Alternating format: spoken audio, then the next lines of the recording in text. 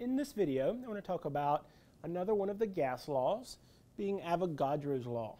Avogadro's law states that the volume of a gas is directly related to the number of moles of that gas when we hold pressure and temperature of the gas constant. All right, so the important term here is this direct relationship between volume and number of moles. What does it mean to have a direct relationship? If we increase the number of moles of a gas, then we would expect the volume that that gas occupies to also increase. If we decrease the number of moles, then we would expect the volume of that gas to decrease. This can be shown graphically, graphing volume and number of moles like this. So, if our number of moles increase, our volume should also increase. The formula for Avogadro's law is stated V1 over N1, N being number of moles, is equal to V2 over N2. The 1 and 2 subscripts indicate a gas under condition number 1 and condition number 2. Let's use Avogadro's law, this formula here, to solve this problem. We have a sample of helium gas, and we know that we have 0.75 moles of this gas, and it occupies a volume of 1.5 liters. What will the volume be if we increase the number of moles of this helium gas to 1.2 moles?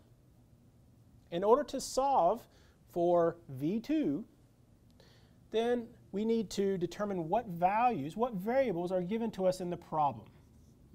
So we are told the number of moles under condition 1 is 0.75 moles. We are also told that V1, the volume of this 0.75 moles, is 1.5 liters. And the problem tells us that we're going to increase the number of moles of gas. So this is going to be N2, our gas under condition number 2, to 1.2 moles. And then the problem asks us to solve for V2. How do we solve for V2? Well, we're going to use this formula for Avogadro's law. What we're going to do is input in our variables V1, 1.5 liters, divided by N1, which is 0.75 moles. This is equal to V2, what we're trying to solve for, divided by N2, which is 1.2 moles. In order to solve for V2, we first need to move our 1.2 moles to the left side of the equal sign so that we have our one variable that we're solving for by itself on one side of the equals sign. In order to do that, we're going to multiply by the inverse, which is 1.2 moles over 1. This allows us to cancel out these values. What we do to one side, we have to do the other side of the equal sign. So we're going to multiply this side by 1.2 moles over 1. So what this tells us is that V2, the variable that we're solving for, is going to be equal to 1.2 moles multiplied by 1.5 liters. And then we're going to divide that all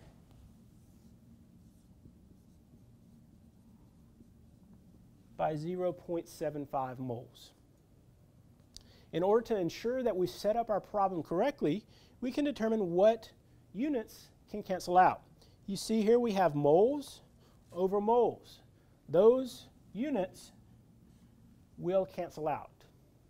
The only unit that we're left with is liters, and that's what we expect because volume is measured in liters. So we input this and we solve for V2, which comes out to be 2.4 liters. Now, does this agree with Avogadro's law? Well, Avogadro's law tells us that number of moles and volume have a direct relationship. If we increase the number of moles of our gas, we would expect the volume holding that gas to also increase. And that's exactly what we saw. The volume increased from 1.5 liters to 2.4 liters.